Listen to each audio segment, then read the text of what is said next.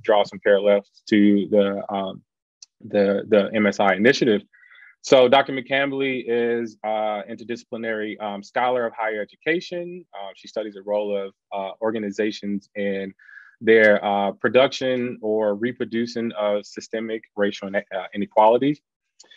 She draws upon a large range of both analytic and interpretive methods to study the influence of aspiring change agents or institutionalized racial inequities within higher education. And so with that, she focuses on constructs related to racialized organizations, institutional persistence and change, racial frames, political development, and racial backlash. And then lastly, organizational sense making. And so she has a larger research agenda, but the research that she'll kind of speak to here, sort of examines the conditions under what conditions do equity agendas address racialized inequalities rather than operating as new labels for old practices. And so with that, I am incredibly excited to have Dr. McCambly join us here this afternoon. And with that, I will turn it over to her. So thank you, Dr. McCambly. Thank you, Edmund. I'm so happy to be here with my old colleague, Edmund, and I'm so happy to receive this invitation. Let me go ahead and share my screen and get started here.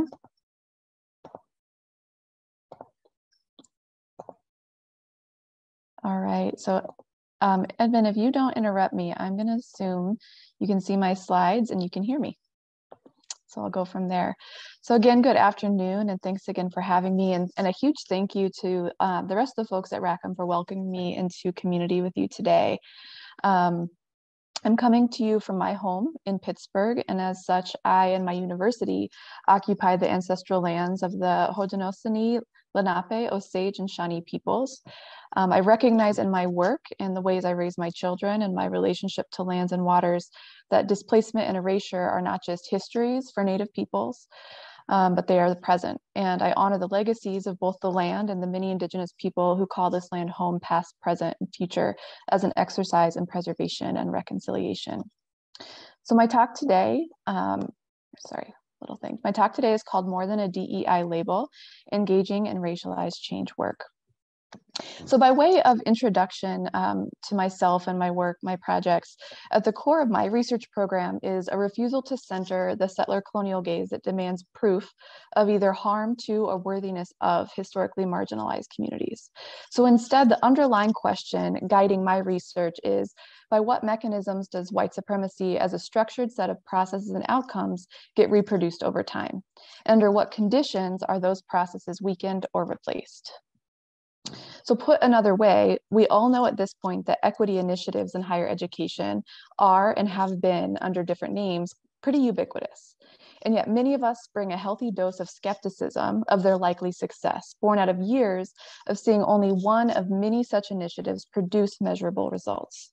So rewording this kind of research program to focus on hope rather than skepticism, we might ask, what do we know about the conditions that make equitable change as systemic as the causes of educational inequity? One of the foundational frameworks I build on for asking and answering these questions is Victor Ray's 2019 theory of racialized organizations. And I identify the field of higher education as a collection of these racialized organizations.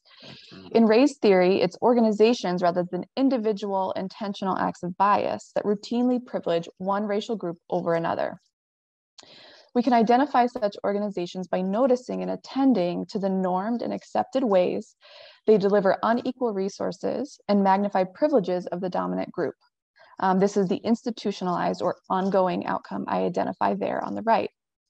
And the core tenets of this theory, or as I discuss them, the modes of reproduction that routinely create inequity on the left, include first, the differentiation between white and non-white organizations that legitimates the unequal distribution of resources. So we're talking about MSIs today, and I think this is kind of the crux of my connection to this program, right? As we think about how MSIs are routinely and legitimately, meaning we think it's normal, the MSIs are routinely given less access to prestige and resources than predominantly white institutions, right? And second, the way that whiteness is used as a credential or a call toward legitimacy in bureaucratic processes. And third, the racialized decoupling of formal rules in ways that benefit whiteness at the expense of minoritized communities. And we'll get into, in the course of an empirical example, kind of what these more theoretical statements look like. So while this framework is a useful lens for coming to spot and understand how racial equity is so persistent, it is not necessarily intended to help us find our way out of these racialized conditions. So to this end, in my work, I'm putting forward the construct of racialized change work. Racialized change work refers to the purposive action that organizations take to build new, equitable organizational arrangements or tear down old, inequitable ones. So more specifically, racialized change work is the focused attention on dismantling racialized organizations and the routines within them that magnify the agency of dominant groups at the expense of minoritized racial groups. And I'll give an example, and I believe Roman is on the call. So in a recent piece that I really loved, Roman Liera and his co-author, Teresa Hernandez, in the review of higher education, we saw a vivid example of racialized organizational practice in the routines involved in faculty hiring processes. So think, for example, of hiring processes where you have been a part of, where greater scrutiny has been placed routinely on candidates of color, based perhaps on skepticism of the relative quality of their PhD institutions, or perhaps a perception of them as activist researchers that might discredit their scholarly contributions. So racialized change work in this domain then might look like strategic action to permanently invalidate those types of routines and introduce new routines in their place. So I want to ground today's talk in an empirical example to give us sort of a concrete jumping off point for thinking about how the policies and norms and routines we have all engaged in with regard to MSIs as racialized organizations in our own work can be sites for renewal, for change, and for healing. I hope this example helps us find some common connections to your work as a graduate school, as faculty members, as staff, and students, to help us engage in the discussion at the end of my talk. I will then use key findings from this empirical study to give a closer look at this idea of racialized change work as an analytic and an actionable tool for change, and use that model for kind of a segue into questions and discussion about connections to your own work and our collective work as a field. So my empirical example today comes from a study that centers the work of the Fund for the Improvement of Post-Secondary Education. So this is a federal agency founded just after the Civil Rights Movement, designed to encourage institutional changes within higher education that would transform the way colleges and universities served what they called, quote unquote, new students, that is returning adults, women, low income, and racial minorities, to bring about equitable college completion. So FIPSE has ostensibly been charged since its beginnings in 1972 with doing something about inequitable kind of completion in higher education writ large. But under the Obama administration, we saw a stark change that newly centered matters of race, class, and equity in the agency's expressed policy. So the shift ties back to the big puzzle I presented. If we see this move as an equity policy intervention successful, we should see some meaningful effects on how this organization delivers resources and agency to minoritized communities. And if we don't, by what mechanisms does that occur? So while this case is a federal agency, at its core, this is a case no different from the functional units we all work in. It is an organization shifting its policies from being race neutral to more directly centering minoritized students and the colleges that serve them. But how does kind of the rubber hit the road once we start to implement this new frame? So making my research questions specific, I asked, does equity framing as a practical intervention affect the distribution of resources? And how did this organization's implementation of this new kind of commitment to equity weaken or not racialized patterns of affording privileges to predominantly white institutions?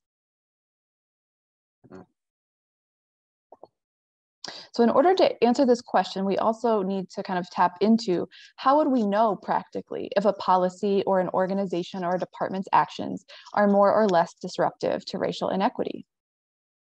So I measure this organization's impact And we could just as easily say a graduate school's impact, a hiring committee's impact on the status quo in terms of the degree to which they dismantle or adhere to rules that disproportionately benefit white populations. In higher education, this looks like the histories and taken for granted rules that maintain inequitable resources and legitimacy afforded to the most prestigious and predominantly white institutions of higher education, at the expense of the broad access institutions, the tribal colleges, the HBCUs that serve a majority of our nation's students of color. By awarding preference to these types, organizations reproduce the conditions of a racialized field, wherein non-white organizations like MSIs, by formal or demographic designation, are also the most poorly resourced. In this way, the treatment of MSIs via policy and interorganizational relationships is a critical lens on the degree to which an organization or actor is perpetuating or diminishing racial inequity. So I began my work on this case with kind of a beginning assumption that perhaps the change I came across under the Obama administration was just one in many changes over time in terms of how this agency kind of took up issues of equity. From a bird's eye view, I found via archival analysis that the guidelines in the pre-change period from 95 through 2011 were remarkably stable. These guidelines, which I coded as equity evasive, fit a really common pattern in US racial meaning that references diversity broadly, but does not center specific identities in its problem diagnosis, nor does it commit to action on specific injustices. Whereas in the post period, after Obama appointees intervened in the program, the agency's priorities shifted to using what I coded as an equity conscious frame, which targets and names specific identities and the need to remedy an inequity. I also discovered other important policy design features of this era that are material to my findings that I'll walk through in just a moment. So I want to show you kind of quick exemplars to illustrate what I'm saying in practice, right? So here in this text excerpted from FIPSI's 2006 guidelines, we see the agency urging the field to develop education reform proposals for a changing world. They go into a list of 8 priorities, 3 of which I have here highlighted in green or yellow, including the dramatic rise of information technology, the increasing diversity of post-secondary learners, and the rise in competition among providers. So here, FIPSI urges its applicants to anticipate these dynamic forces for change and develop bold new project ideas. The text in yellow represents the only reference in these grant guidelines to specific student identities or needs, and it's just kind of a quick reference to diversity. So while some of the equity evasive guidelines that I analyzed actually don't mention identity at all, I selected one that does, just to emphasize here in this talk that this era is not about being openly anti-equity, right? However, this is just one of 8 invitational priorities, which is the equivalent of something that's a good idea, but you don't actually get extra points for taking it up, okay? By contrast, in green here, I've highlighted that in the post period, FIPSI has moved from 8 invitational priorities to a set of 5 absolute priorities. The uniting theme of these priorities, highlighted here in yellow, is that each goal, access or completion or transfer rates, must focus on underrepresented, underprepared, and low-income students. Maybe not the language I'd use, but we could unpack that later. A refrain that references the extensive text in the grant guidelines dedicated to problematizing unequal college success outcomes, specifically in terms of race and class. In short, applicants were required to attend to specific educational inequities directly to even receive a full grant review. Every applicant was also required to disclose their MSI status and the income and racial demographics of their student body. So this gives you a sense of what this change in framing looked like. And indeed, this shift looks similar to many shifts towards equity we see or initiate in our own organizations. But as I conducted these analyses, I noticed that the equity framing was not the only change in this policy. The enactment of the policy, that is the rules, the guidelines, the benefits, and the burdens of the work also changed. So to this end, I analyzed the policy designs to understand the relative benefits and burdens assigned to target recipients. These types of policy features often pivot around power and social beliefs about the deservingness of those the policy will serve. So this is sort of something like a trap that policy folks often fall into, which is we can center minoritized communities in a policy, but then how do we treat them and how do we treat them differently, all right? So first, I found a shift from unrestrictive to restrictive project design standards. So while applicants in the pre-period were welcome to propose nearly an infinite variety of innovative project proposals on topics like civic engagement or engaged or global learning, in the post-period, each absolute priority had a tight set of potential project types, mostly but not all focused on discrete and often remedial interventions that would fix a specific gap in a pipeline. I also found a shift from more to less generous funding plans in terms of the total dollars awarded in this funding period and in the concentration of even fewer but larger grants to fund the extensive evaluation expenses that the new surveillance requirements made necessary. Which brings us to, in perhaps the most striking shift of this period, applicants were faced with much higher evidentiary standards up front in order to be considered for funding. So gone was the emphasis on kind of innovative teaching practices. Funders were looking for either RCT or other causal evidence that the proposed project would change student outcomes, as well as a fully developed evaluation plan comprising of an RCT or intensive quasi-experimental evaluation that met the metrics set by the What Works Clearinghouse. Indeed, they required involvement on the project by experts specifically trained in WWC methods, a distinctly white group of research and evaluation professionals. None of these requirements were in place in the pre-period. And finally, there's also a shift in how projects were evaluated. So whereas FIPSE in its pre-period evaluated projects in terms of institutional change, that is, they were looking for programs that had become institutionalized, meaning they were continued after the grant ended, and diffused, meaning other colleges picked up the programs. In the post-period, as mentioned, evaluators were hired using grant funds to report causal effects on individual student outcomes. So referring back to the racialized organizations as both contingent on not only the inequitable distribution of dollars or other resources, but also the benefits and burdens that come along with those resources as indicators of community agency. So we see a shift here from an equity evasive era that offered high agency and low burden to an equity conscious era that offered low agency and high burden. But then I had to ask, okay, put that aside for a moment. Did these changes in frame and policy affect how dollars were delivered? To this end, I conducted a triple difference causal analysis using TRIO student support services as a comparison group. I won't get into any depth at all about this analytic approach, but for the data nerds out there, I'm happy to talk or to share the full paper. But what I will do is share a few visuals. So let's begin first with the most obvious of my measures. So the effect of this policy on dollars distributed to colleges as measured by their student enrollment features. So first on the left, I show the effects here of this change in relation to grant dollars delivered to minority serving students on the left, or minority serving institutions on the left. The basic gist of this figure is that for years prior to First in the World, this change in frame, MSIs were at a disadvantage for receiving FIPSE grant funds. This line here is shown in black, and could expect to receive at least $2,000 or more less in any given year than a predominantly white institution, even as MSIs did receive more funding from TRIO student support services than PWIs.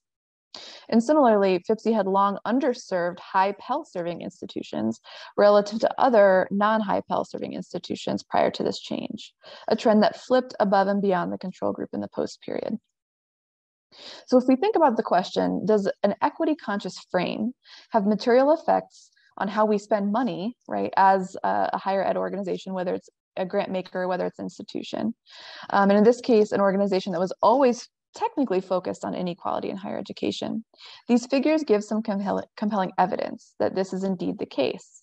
For at least 2 decades leading up to this policy change in question, colleges serving higher proportions of underrepresented minoritized students and poor students were actually at a relative disadvantage in grants competition.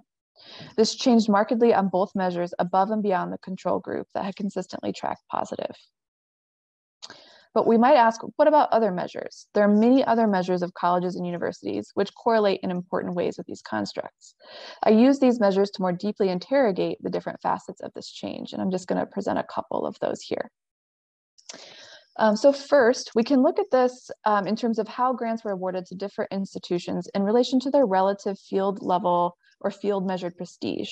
So you can see, for example, on the left, that FIPSE has long favored R1 doctoral institutions, a trend that remained constant and even grew slightly compared to the control group in the post period.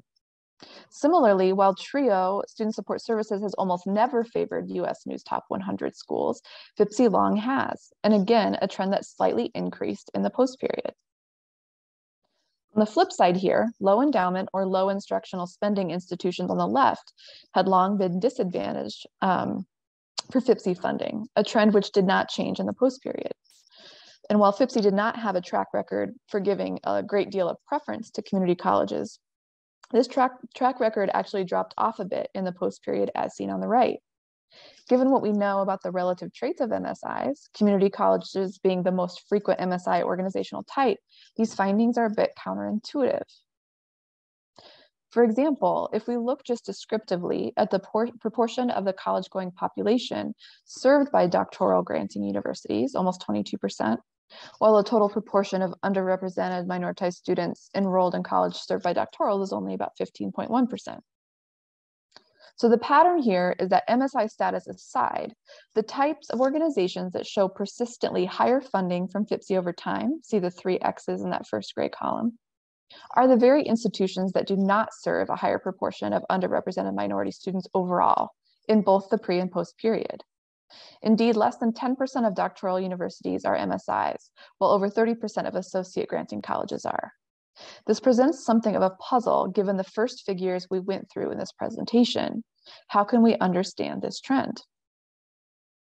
So to better understand this contradiction, here are figures in which I intersect the college type with MSI status.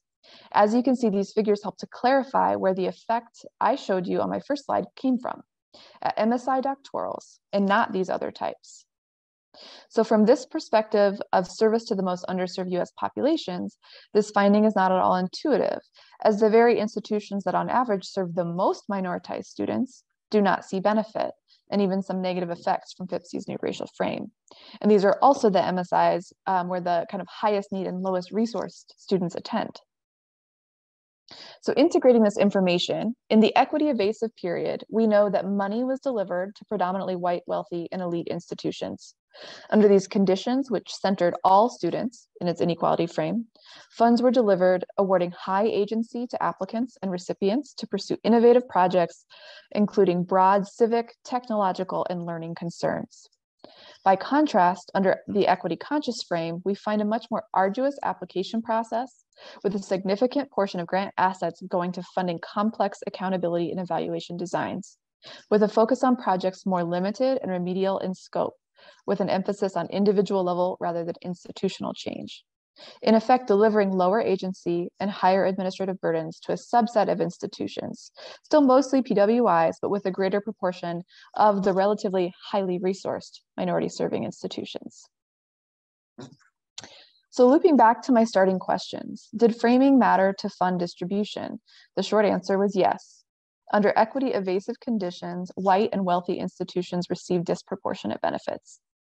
And we see a large, statistically significant effect on the number of poor and underrepresented minoritized student populations served after decades of underservice. These effects were accompanied by new application requirements and priorities that replaced rather than eliminated processes that maintain funding inequity. What's notable about this case is that while the funding pattern changed drastically, so did the parameters of grant making related to requirements for intensive grantee evaluation, surveillance, and accountability, which essentially put non-doctoral or lower resource colleges at a huge competitive disadvantage. So just to drive that point home, these kind of intensive evaluation, surveillance, and accountability requirements, we have to pause and think, in many ways, we think of this as kind of a neutral or positive or good requirement, but it is also highly coordinated with predominantly white institutions with high access to resources, right? So even these types of neutral decision-making processes, apparently neutral requirements, made it difficult, if not impossible, for minority-serving community colleges to even compete for the funds. These changes also potentially made inequities more durable by moving from an implicit set of processes that legitimized inequitable grant making to legitimated organizational routines and processes that structured this outcome. And by that, I mean, in the first kind of in the first equity evasive condition, right? It was sort of a latent or hidden process by which, what the things that we consider legitimate in the field of higher education in terms of who's pursuing or wants to pitch projects about global learning, about, learning communities, undergraduate research, all of these things. It was really an implicit delivery of dollars favoring white and wealthy institutions. But in the post period, we got really kind of structured and structural requirements put in place that put minority serving institutions at a distinct disadvantage, even without naming minority serving institutions in a particular way.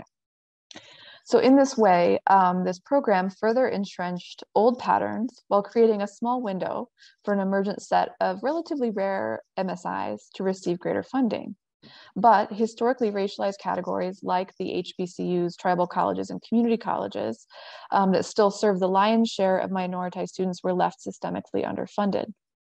So under the new condition, a traditional source of legitimacy among academic elites, quantitative scientific evaluation of interventions on individuals of color, begets a new mechanism that protects the preference for higher ranked and resourced colleges and universities. And similarly, rather than emphasizing learning and institutional transformation, FIPSE's enactment emphasized individual level interventions built on the assumption of student deficits as the driver of post-secondary inequity. This outcome codified and deepened modes of reproduction that limit the relative agency of minoritized organizations and their students, and the types of education that they're expected to pursue. An outcome I mark as the process of institutionalizing inequality anew. So this finding points out that we must be attentive to how policy designs embed our biases. A majority of social scientists might agree that accountability and evaluation probably matters or can matter. But how are we applying this standard inequitably? To whom? And how does it place the highest need students at a disadvantage? So while Ray's 2019 theory of racialized organizations gives us a sharp lens with which to identify the operations of racialized organizations embodied in this figure that I showed at the beginning, which shows the connection between core modes of reproduction and the institutionalized outcome of inequitable use of dollars and agency towards minoritized groups and organizations.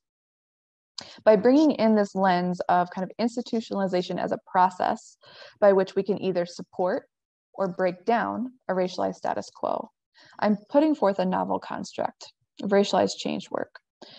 So in the spirit of using this framework to both critique inequity, right, but also to build towards more just futures. So racialized change work is the focused attention, as I said at the beginning, on dismantling kind of those connections that magnify agency of dominant groups at the expense of minoritized racial groups. So in the full paper forthcoming, and I'll give a link at the end, at the Journal of Public Administration, Research and Theory, I and my co-author, McCambly Colyvas, develop actionable and testable propositions for the conditions under which racialized change work is likely to be taken up, how attempts at racialized change work can either maintain or weaken racialization, and the mechanisms by which this work has material and lasting implications. So as a means of illustrating the application of our framework, I want to go back to this example I just offered you. So while FIPSE deployed a new equity conscious frame, one potential mechanism for weakening the racialization in organizations, which then legitimized greater resource distribution to minority serving institutions, which had a measurable impact on the delivery of dollars. The organization also developed new policy designs that built up new and more deeply embedded modes of reproduction via burdens and formal rules that significantly limited the agency of both MSIs and their students. So racialized change work as a framework and a set of testable and actual propositions is thus intended to help us think as practitioners engaged in historically racialized processes like admissions, hiring, funding, and grant making, about the myriad ways our status quo practices implicitly and routinely preference whiteness and white organizational types. This framework challenges organizations to give renewed attention to how our own ontological attunements toward things like educational quality, scientific rigor, the purpose of higher education, and best practices for our work in admissions, retention, or funding may reinscribe the very inequities they set out to diminish. We can also use this framework to push ourselves to see and understand how our commitments to DEI on paper are valuable, but they must be more than a label to change embedded racism. And we can think concretely here about what that means. So with that, I want to thank you and open up the space for discussion and questions. I'll leave you with a few kind of parting practical questions you can ask regardless of your personal roles and responsibilities to help think about enacting racialized change work. So how are you framing your work as disruptive to racial inequity? How do you use as markers, what do you use as markers of quality, rigor, or best practice as criteria in your own decision-making processes? Which of these criteria correlate with the norms or resources of white institutions or students, and which do not? And how can you reimagine those criteria? I put my email here and also these two Yelkey links, which for the next 24 hours at least, give you access to the two working papers that I am referencing throughout this presentation. One is the empirical paper, and then the other is the paper specifically on racialized change work. So I was only able to give a taste. So if you want to get deep into it, you can go to yelkey.com/point or yelkey.com/sing. And just thank you again. I look forward to hearing your questions and also examples in your own work of how you're seeing these things show up.